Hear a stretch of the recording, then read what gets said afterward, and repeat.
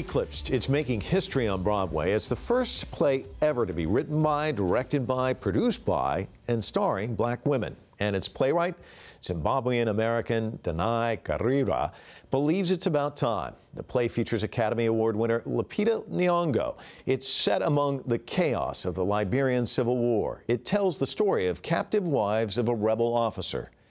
You may know Danai for her work as an actress. She's the star of the popular TV series The Walking Dead, but she's bringing to life global problems in her plays. Her personal mandate is to break down cultural barriers by creating more opportunities for talented young black women like herself. And Danai joins us now, and we want to welcome you to Full Frame. Thank you.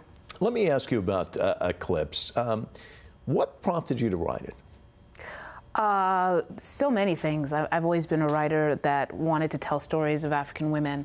And so to come across the story I came across, which was literally an article in the New York Times about women rebel fighters, this was in 2003, when the war in Liberia was at its height. And I was in grad school at Tisch down the road, Tisch School of the Arts. And I was like, what is this? I've never seen African women in this, portrayed in this way. They had AK-47s and little tight jeans and little tops on and hair done up, but they were formidable, frightening women of war. And I just had never seen that before. So I knew I had to pursue that narrative. And I only got around to doing it after my first play in the Continuum had concluded its run, because I was performing in that play. And then the next thing I knew I had to do was pursue the narrative of African women in war through the Liberian War story. And that's how it got started, actually. But pursuing it meant going to the source. Many things. Yeah. It meant going to the source. It meant doing a lot of research. It meant connecting with a lot of people, going to the source, meaning going to Liberia itself, and spending a lot of time with women who, thank God, embraced me and wanted to facilitate the story I was trying to tell, and shared with me things some of them had never shared with anyone, and entrusted me to create to weave together a narrative that gave them voice. Drawing that out, though, isn't easy, is it? No, actually, surprisingly, it was easier than I would have expected. There was a trust that I received that I almost felt completely unworthy of. And when I would ask, I would always flip the table around at the end of an interview and ask them to ask me anything they wanted to know. And often I was told, we're just glad that you've come here and asked us. No one's ever asked me. And I got that so many times, the concept that no one's ever asked me what happened to me. And one mother told me the most devastating story I've ever heard about her daughter and how she died. And she had been asked many a time about her story. And she really railed into me when I first met her about people coming and asking her and asking her. And I said, I so agree. And I said, I can leave right now. And I totally understand that this is invasive. And she said, no, stay where you are, because it helps me to share this with you. It helps my heart to share the burden. And so it was really kind of this amazing experience, very transforming for me, actually, to spend time with these women. But holding on to their stories and bringing their stories to life, I mean, that's a burden in itself for you, because you want to stay true to their story. You want that story out there. And I always suspect when somebody's writing this story, when they're sitting there at the keyboard, replaying in their mind what they've heard, that the tears must come cascading down. I mean, talk to me about that emotional period of putting it to paper. Well, I mean, the thing that is very important is I immerse myself in all the research, all the voices, all the experiences that I can, and really allow myself to really be soaked, saturated with it. And then I have to allow myself to, and this is going to sound like an irreverent term, but I have to allow myself to play, because I have to allow characters to come to life that are full and rich and real and alive, and whose voices I can hear, but they're their own voices. And so that it involves a myriad of emotions, and the play involves a myriad of emotions, because I'm showing women who are fully formed. They are women who have chosen to survive a brutal war zone, and they've chosen to do it through ways that you might find surprising. So you have to allow yourself to play, and that means you navigate through several different experiences emotionally. And yes, at times it should bring you to tears. You should weep, and you should weep a lot. I have a friend of mine, Lori Grinker, who's a photojournalist who was in Liberia during the Civil War and took some images of child soldiers. And I remember one as this young boy, Otis, and you look at him and you look into his eyes and there's just nothing there. And about 12, 13 years old, and I said to her, I said, you know, you should go back like 10 years from now and take a photograph of him and see, you know, what's happened to this kid's life? How has he been damaged by this? And I'll never forget what she said. She said, yes, I should do that, but who would care? She was so frustrated by trying to cover that war and trying to get people interested in it. And yet you've been able to do that. Did you ever think there's going to be this barrier, like who's going to care about these women? Or did you just know, I'm going to make them care? You know, when you're born black and female, the who's gonna care question comes up, but you don't you have to just ignore that. You have to look at, you have to have what I sometimes call your fairy godmamas, you know, your Maya Angelou's, your Harriet Tubmans, you know, your Cicely Tysons, whoever, but there are women who have broken barriers in the past. So that's your legacy. That has to be your legacy. You know, you have to say, I care about this, and I'm gonna do it to the best of my abilities, and I'm gonna put it out there. And I believe that there will be a response, and I'm going to do it. And that's definitely something I decided before I even started creating narratives, that I saw the lack, I saw the dearth of narratives that covered women from where I was from, and I was going to put it out there. And I can't second guess it or edit responses before I create it. I have to do what I'm called to do, which is to be a creator of works.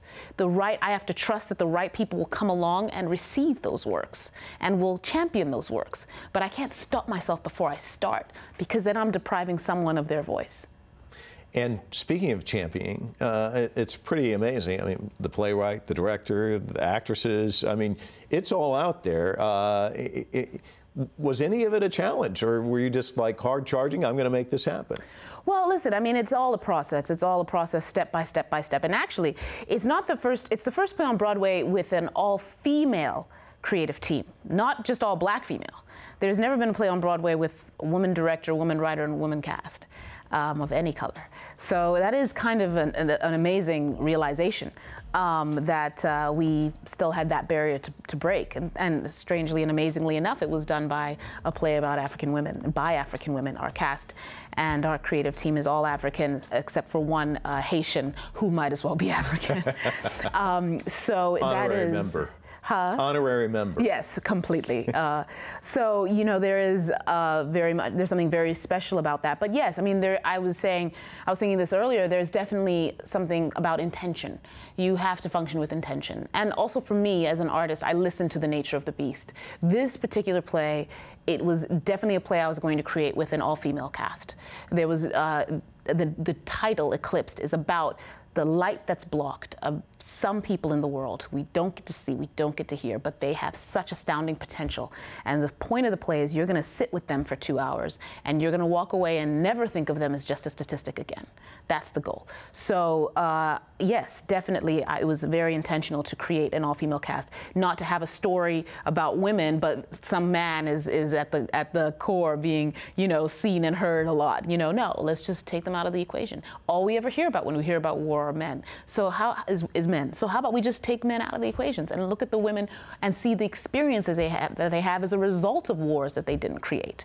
So that was definitely intentional. Having a female director, what I call these actresses to do with what's on the page is no small feat. I mean, honestly, they have to, at the flip of a dime, they have to turn from being humorous and very, you know, quirky and alive in their characters' idiosyncrasies to being very, very caught in the darkest of trauma. So they have to have quite a breadth of humanity. They also have to be quite fearless. They also have to be a deeply cohesive unit and ensemble. So all these things required, to me, after some experiences I had in the very beginning, I knew it required a female director. And that was something Liesl Tommy just fit like a glove with this narrative from the get-go. And though there have been several productions across the world at this point, she is definitely the director who I feel fits like a glove with this narrative. It's interesting you think of the two H's, heavy. I mean, it's heavy material, but humor, and humor is definitely a part of this play. How important was it in helping to drive the narrative? Very important. I mean, to me, I think my goal is definitely to be very authentic, but also accessible. But my goal is also to give the fullest breadth and multidimensionality to the African narrative. And I think that that is something that I grew up not finding, not seeing, searching for, and finally having to do it myself. And so, yes, it was very important to me to find these. And they really spoke to me. I know it's going to sound a little kooky, but some writers will say this, and I'm no exception, that narratives or characters start to talk to you, and you start to hear them, and you start to hear their voices, and they start to just you start to just write what you're hearing. And that was definitely the case with some of the humor that I found when these women just became more and more alive to me. And yeah, it was important from that perspective, just the authenticity of telling full character stories. But also, I look to disarm my audience, especially Western audiences, who don't expect, as was mentioned earlier, sometimes you expect just, oh my God, it's going to be so heavy, and I'm going to have such a terrible time because I'm just going to be like taking my medicine about the issues of the global community. But like, I want you to actually have a full meal. I want you to walk out of the theater having been stimulated in various ways. And definitely, I'm going to sucker punch you. I'm going to make sure that you get hit in the solar plexus. But I also want you to laugh and enjoy these women. I want you to have a full experience, because that will resonate with you longer. Well, clearly you've given them the opportunity, and the folks should go see it. It's very powerful. It's a fantastic ensemble. I'm very blessed to have them. Thank you so much for coming in. Appreciate Thank it. you. Thank you. We'll be back with this week's Full Frame Close-Up right after this.